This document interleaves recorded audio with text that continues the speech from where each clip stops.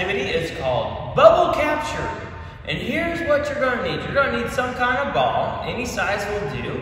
The kids are going to work on a rolling on the ground. We did this for kindergarten and first grade. You could probably also do it for second grade as well. You're also going to need poly spots.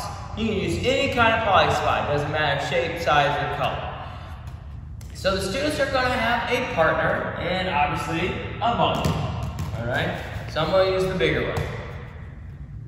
One person is the roller, and we have them on the sideline of the gym, and the partner is going to stand on one of the poly spots.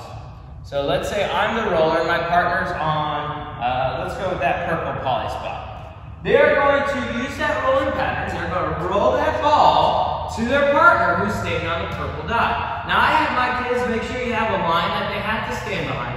So my kids, they stand at the gray line. They roll that ball towards their partner, and their partner has to be able to reach down and scoop it up, okay? Or just pick it up.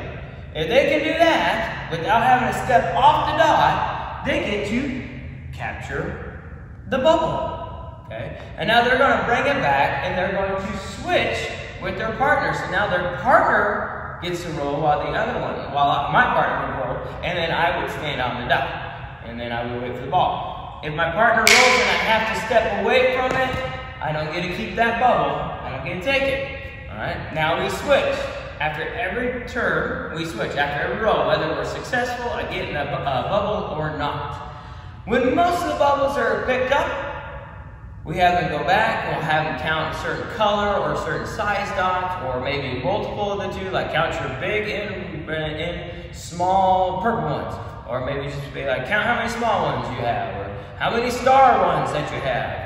So make that creativeness with you, and you can determine a winner that way. Have the kids come back out and scatter them. Oh, I forgot to tell you, we scatter them all the way down the center of the gym. So we kind of use the basketball key and just continue that pathway all the way down.